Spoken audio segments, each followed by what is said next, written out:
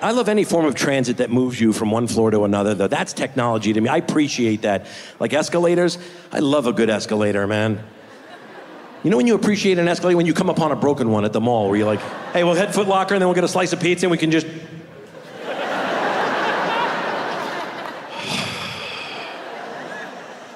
Let's just do it tomorrow. We'll do it tomorrow. I'm out of here.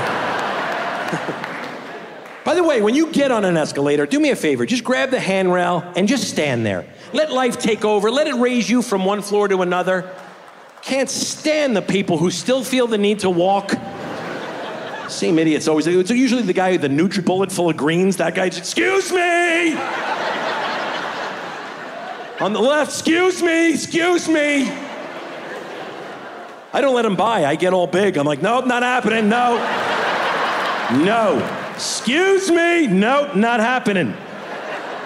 Big man Pilates time.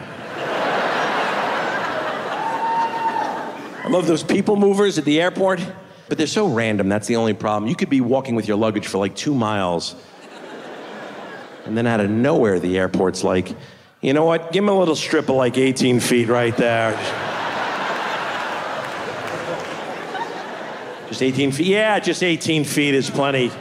Just give them a false sense of hope before they walk the additional 42 miles into the parking garage.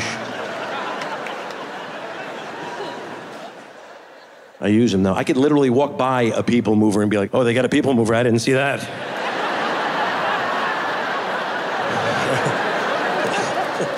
You ever been on the people mover and you realize there's somebody walking outside the people mover at the exact same speed as you?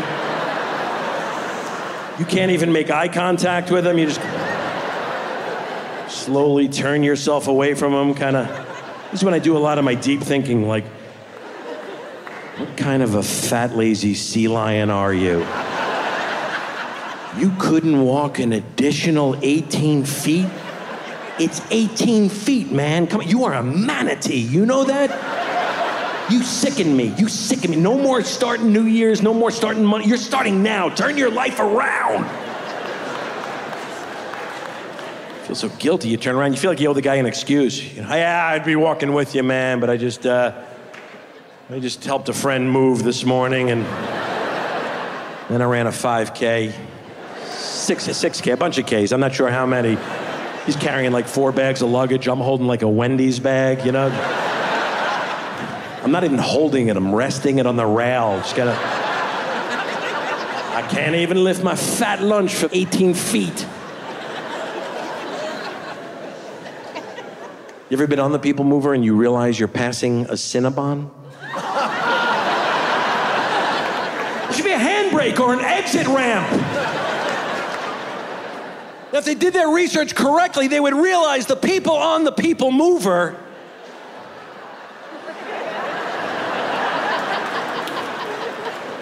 that is your core Cinnabon audience.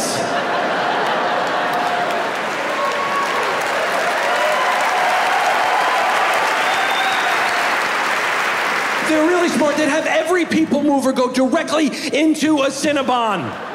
Right? Like a filtering in like a luggage carousel. Fatties just falling in like, what the heck was that? Oh, Cinnabon, yeah, I'll take 2. Extra icing on both, please, yeah. Love Cinnabon, I should not have it.